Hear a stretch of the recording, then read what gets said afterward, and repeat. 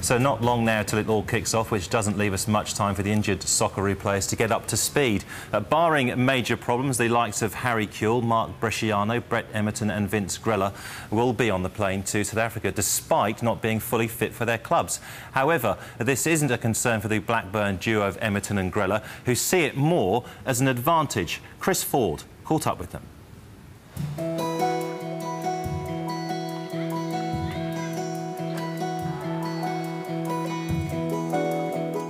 Just outside of Blackburn, there's a small village that's home to Blackburn Rovers training ground. Outside, there's a small sculpture that marks the spot where a Premier League team train. Funnily enough, there's two Socceroos inside, aiming to prove to Pim Verbeek that they're not rusty ahead of this year's World Cup.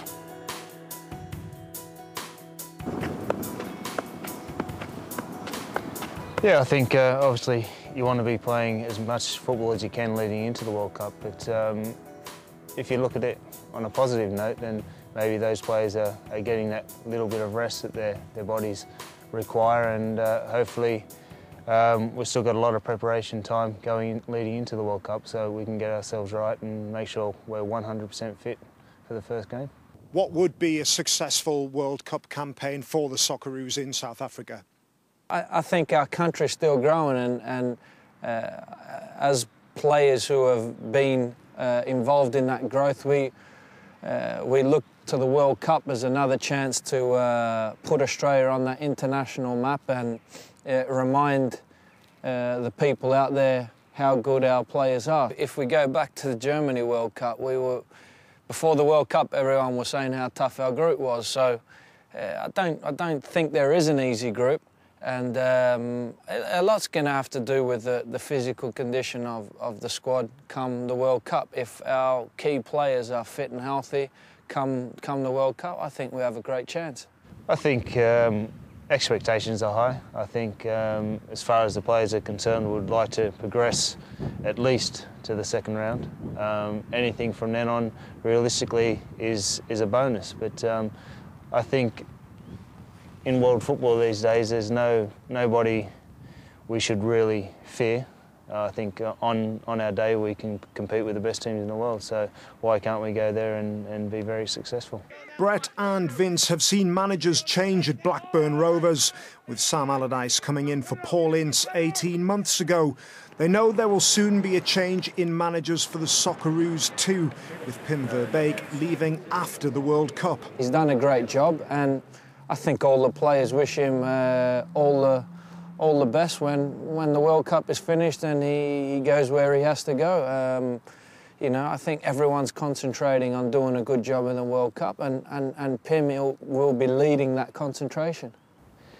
Like Vinny said, I don't think it makes a difference to how we're going to perform at the World Cup. Everyone's just looking forward to it. Everyone's going to go there, give 100% and do the best that we possibly can. With disruption to the national team to come, having a fellow countryman and stability at club level has been good for both players this season. We've known each other since the Institute of Sport days, so you're going back a long time ago. So it is good to have someone that you've known for a long time, especially when the times aren't going so great. It's always good to have someone close by that you've known for such a long time. Do you room together when you're away with the national squad, or have you had enough of them by then? No, we don't room together. But no, like I say, no, it's good to have Vinny here. More Aussies the better, as far as I was concerned. So if we can get a few more here, that would be great. But no, like I say, it's unfortunate since Vinny's here we haven't played as much as we would have liked together on the park. But hopefully that'll change in the future. Also to come in the future is a World Cup bid, which both players are more than happy to throw their weight behind. As a country, Australia has everything to host the World Cup. We have the support from the government. Our federation is growing into a very strong organisation. We have great stadiums, we have public transport, we have great hotels. Friendly people. We have everything to host the World Cup. Unfortunately, we don't get to decide, otherwise it will be a simple decision. Hopefully they look upon us and give us a chance. Brett, by the time 2018, 2022 comes around, you won't be playing, you'll probably be retired. Would you be interested in taking on some sort of role that helps bring the World Cup to Australia? Yeah, 100%. Anything I could do personally to help get the World Cup to Australia, I'd love to be involved. I mean, even as far as playing some football at the end of my career back in the A-League, it's something I'm very interested in doing, and just really looking forward actually to giving something back to football in Australia and making it as big and as great a sport in Australia as possible. Paul, how vital are both of those men to the Socceroos side and campaign in South Africa? They're very, very important. They're two of the most experienced players that we have. Interesting to hear Brett's comments about them not being really worried that they haven't played too much football.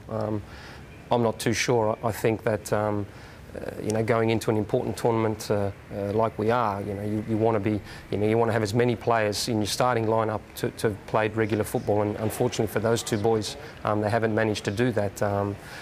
Vinnie is, he's the man in the middle of the park that makes it tick. He does a lot of work that goes unnoticed, and Brett's a very flexible player. He can play at right back, right midfield. He can even slot in in centre midfield. So if Pim wants to change things around, he becomes very, very important to be able to do that. Can they both get up to speed ahead of the World Cup? Grella, for instance, has played a full 90 minutes just 8 times this year. I mean, that's not enough football in the legs or in the mind, I wouldn't have thought. Well, I've got the same concerns as Paul just mentioned. If they are going to get up to speed, they need to pretty much play in every game that's available to them up until then. And even if they do that, I think it's only 4, 5 or 6 games. So not an ideal situation, but they are two very important players in our squad, and we need them to be involved because we need all the experience we can get. Pim Verbeek will have to juggle this Socceroos squad, will he not? He'll have to know when to rest the older players, when to bring them in, when to bring in the youngsters at potentially a vital moment, will he not? It's going to be a huge juggling act for him. It's a difficult job, and I think from the second to the third game there's only a 4-day turnaround, so I would imagine that there'd be a handful of players, certainly the ones in their 30s, that are going to find it difficult to back up, and that's where Pim's going to have to earn his money. There are some young players. Are they going to be ready to step up? We may need to get a result to qualify. So a lot of pressure on someone like Pim, but I'm sure he's capable of coming up with the right selections.